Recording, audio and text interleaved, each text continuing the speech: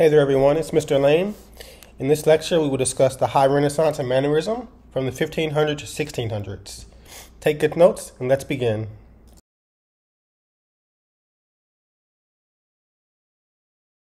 Key ideas include symmetry, balance, ideal proportions, and triangular compositions.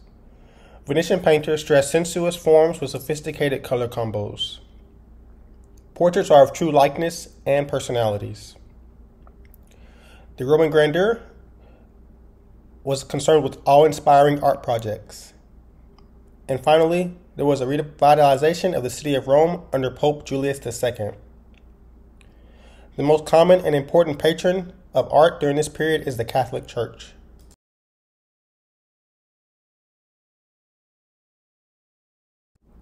Here's a list of key terms.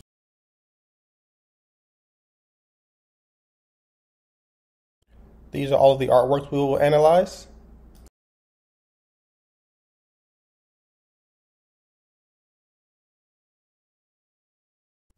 Here's a map of Rome with Renaissance and Baroque monuments. Our first stop will be the Vatican City, where we will look at the Sistine Chapel.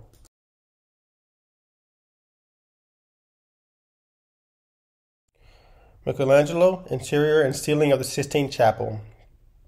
Pope Julius II commissioned the frescoes in 1508. The subjects include Old Testament scenes from the Bible and has over 300 figures.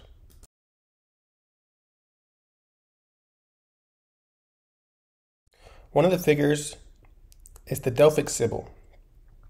If you look at the form and the muscles, it can be described as sculpturesque.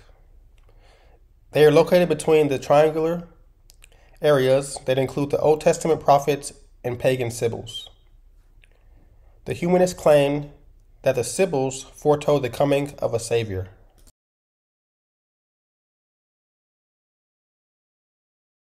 This is a layout of the Sistine Chapel ceiling with all of the stories and the characters and where they're located.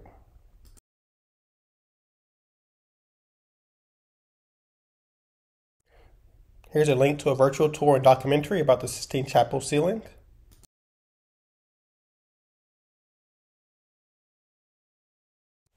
Here are our three Renaissance masters. We have Leonardo da Vinci, who is a superb master of line, pioneer of sfumato, inventor, a naturalist, and painter of the soul's intent. Raphael was a younger master painter who incorporated elements of Leonardo and Michelangelo into his own style. And finally, Michelangelo was the master of sculpture, also an excellent painter and architect, the man in demand.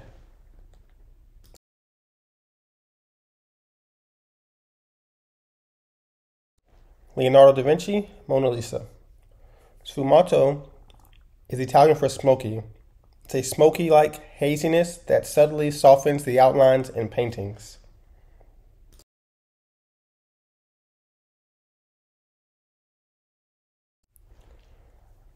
You may have heard of the Mona Lisa or have seen it in pop culture, movies, on clothing. Why is the Mona Lisa so famous? Here's some facts. She has her own room in the Louvre Museum in Paris. Although in the art world, the painting had always been an acknowledged masterpiece, it wasn't until it was stolen in the summer of 1911 that it would capture the attention of the general public. Newspapers spread the story of the crime worldwide. When the painting finally returned to the Louvre 2 years later, practically the whole world was cheering. Since the painting first arrived at the Louvre in 1815, Mona Lisa has received plenty of love letters and flowers from admirers. She even has her own mailbox.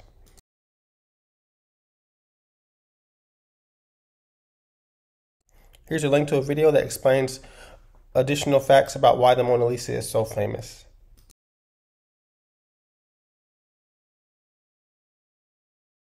The art historian and art critic Giorgio Vasari identified the woman as Lisa Gherardini. She was about 25 years old when she posed for Leonardo. We're not sure of her social status because there's no jewelry and no attributes associated with wealth on her clothing or a face or neck. Leonardo's goal was to create a convincing representation of the individual. Among the aspects which remain unclear are the exact identity of the sitter, who commissioned the portrait, how long Leonardo worked on the painting, how long he kept it, and how it came to be in the French royal collection.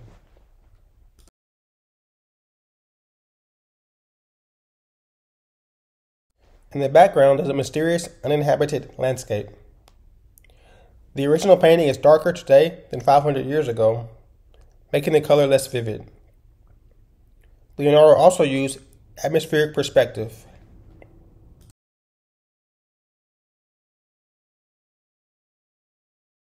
Our next artwork is Michelangelo's David.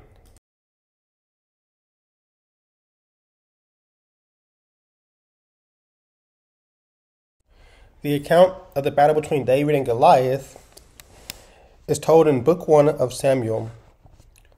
Saul and the Israelites are facing the Philistines near the valley of Elab. Twice a day for 40 days, Goliath, the champion of the Philistines, comes out between the lines and challenges the Israelites to send out a champion of their own to decide the outcome in single combat. Only David, a young shepherd, accepts the challenge. Saul reluctantly agrees and offers his armor, which David declines since it is too large, taking only his sling and 5 stones from a brook. David and Goliath thus confront each other. Goliath with his armor and shield, David armed only with his rock, his sling, his faith in God, and his courage. David hurls a stone from his sling with all his might, and it hits Goliath in the center of his forehead. Goliath falls on his face to the ground, and David then cuts off his head.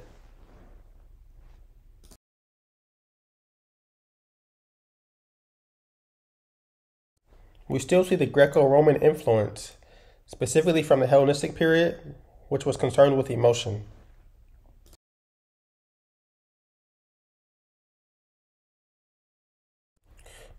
Michelangelo worked constantly for 2 years on this sculpture. He was only 26 years old in the year 1501, but he was already the most famous and best paid artist in his days. He accepted the challenge with enthusiasm to sculpt a large-scale David and worked constantly for over 2 years to create one of his most breathtaking masterpieces of gleaming white marble. The slingshot he carries over his shoulder is almost invisible, emphasizing that David's victory was one of cleverness, not sheer force. He transmits exceptional self-confidence and concentration, both values of the thinking man considered perfect during the Renaissance.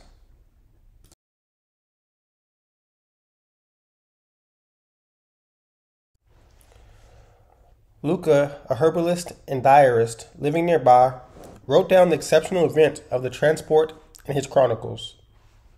It was midnight, May the 14th, and the giant was taken out of the workshop. They even had to tear down the archway, so huge he was. 40 men were pushing the large wooden cart where David stood, protected by ropes, sliding it through town on trunks. The giant eventually got to Signora Square on June 8, 1504, where it was installed next to the entrance to the Palazzo, replacing Donatello's bronze sculpture of Judith and Holofernes.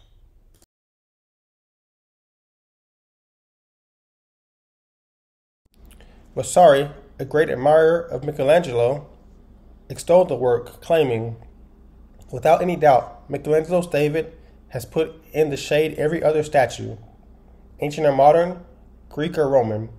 The statue was intended as a symbol of liberty in front of Florence's city hall, signifying that just as David had protected his people and governed them justly, so whoever ruled Florence should vigorously defend the city and govern it with justice."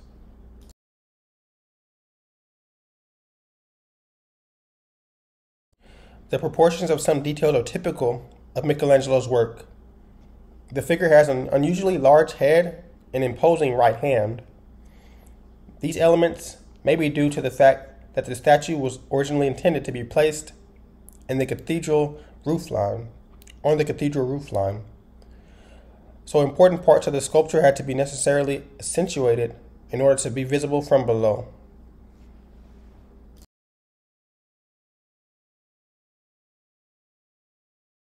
Now let's look at Raphael's School of Athens.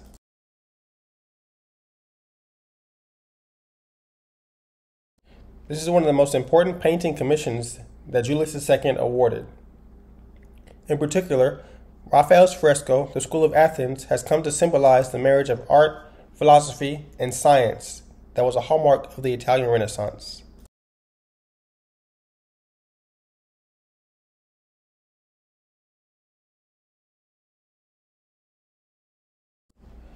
The two thinkers in the very center, Aristotle on the right and Plato on the left, pointing up, have been enormously important to Western thinking generally, and in different ways, their different philosophies were incorporated into Christianity.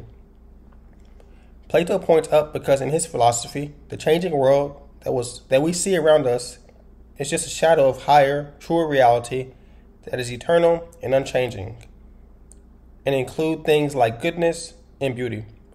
For Plato, this otherworldly reality is the ultimate reality and the seat of all truth, beauty, justice, and wisdom. Aristotle holds his hand down because in his philosophy, the only reality is the one that we can see and experience by sight and touch. Exactly the reality dismissed by Plato. Aristotle's Ethics, the book that he holds, emphasizes the relationship between justice, friendship, and government of the human world and the need to study.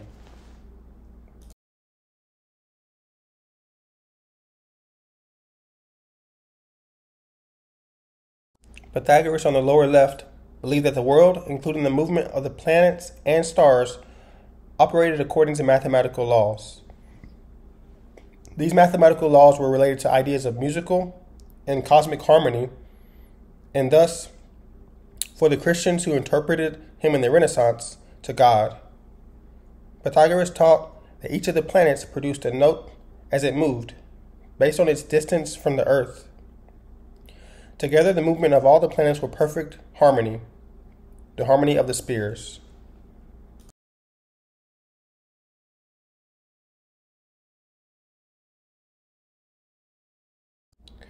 Euclid is bent over, demonstrating something with the compass. His young students eagerly try to grasp the lessons he's teaching them. The Greek mathematician is known as the father of geometry, and his love of concrete theorems with exact answers demonstrates why he represents Aristotle's side of the School of Athens. Experts believe that Euclid is a portrait of Raphael's friend, Bramante.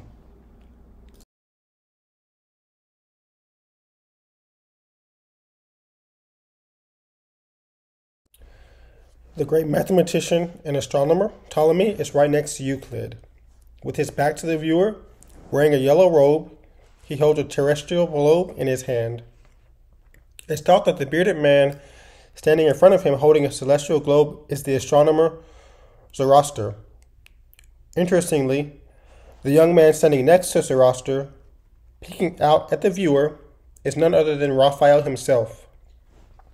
Incorporating this type of self-portrait is not unheard of at the time, though it was a bold move for the artist to incorporate his likeness into a work of such intellectual complexity.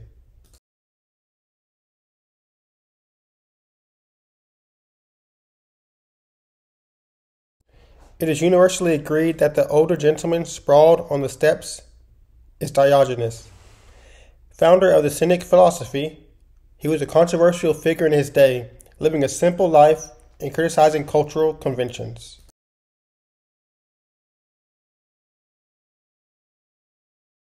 Here's a close-up of Raphael's self-portrait.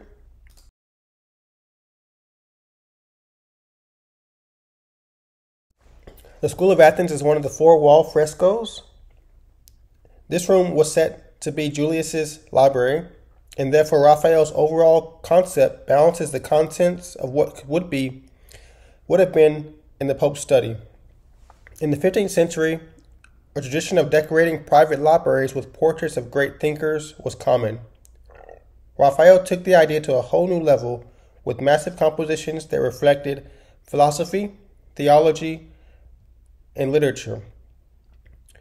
Read as a whole, they immediately transmitted the intellect of the Pope and would have sparked discussion between cultural minds that were lucky enough to enter into his private space.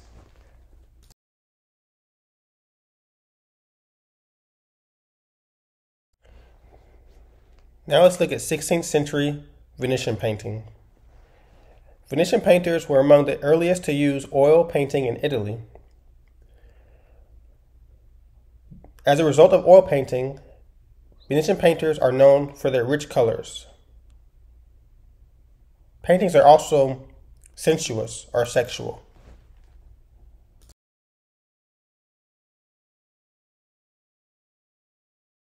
Here we have Titian, Venus of Urbino.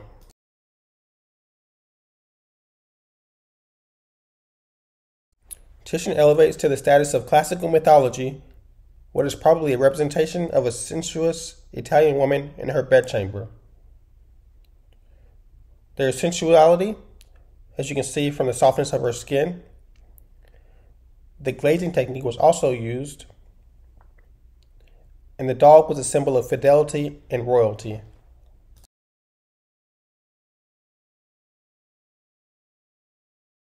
We see her gazing directly at us.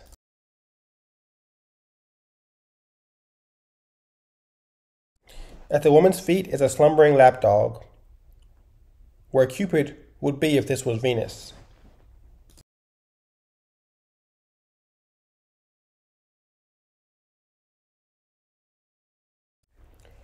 In the right background, near the window opening onto a landscape, two servants bend over a chest, apparently searching for garments. Renaissance households stored clothing in carved wood chests called cassoni to clothe their reclining nude mistress. As in the other Venetian paintings, color plays a prominent role in Venus of Urbino. The red tones of the matron's skirt and the muted reds of the tapestries against the neutral whiteness are something to pay attention to.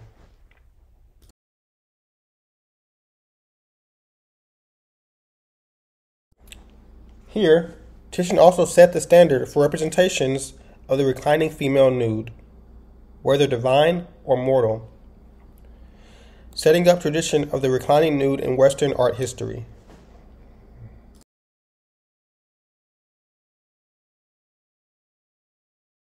Here are just a few more examples of that standard.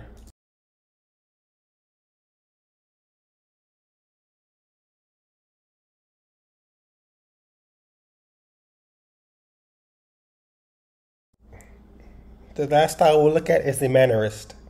Mannerist art is deliberately intellectual, asking the viewer to respond in a sophisticated way to the spatial challenges. They have complicated compositions, distorted figures, and complex allegorical interpretations, as well as unusual lighting effects. Mannerism started at the end of the High Renaissance and then was replaced 80 years later by the Baroque.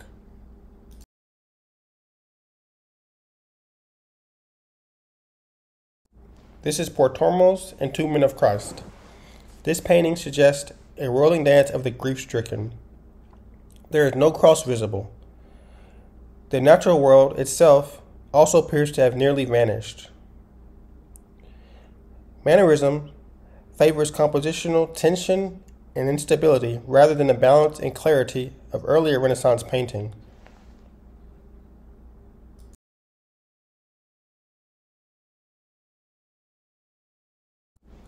The Virgin, larger than her counterparts, swoons sideways, inviting the support of those behind her. The assembly looks completely interlocked, as if architecturally integrated. Legend has it that Portormos set himself in a self-portrait at the extreme right of the canvas, but ultimately, the most compelling and emphatic figure is the crouching man in the foreground, whose expression mixes with the weight of the cadaver and the weight of melancholy.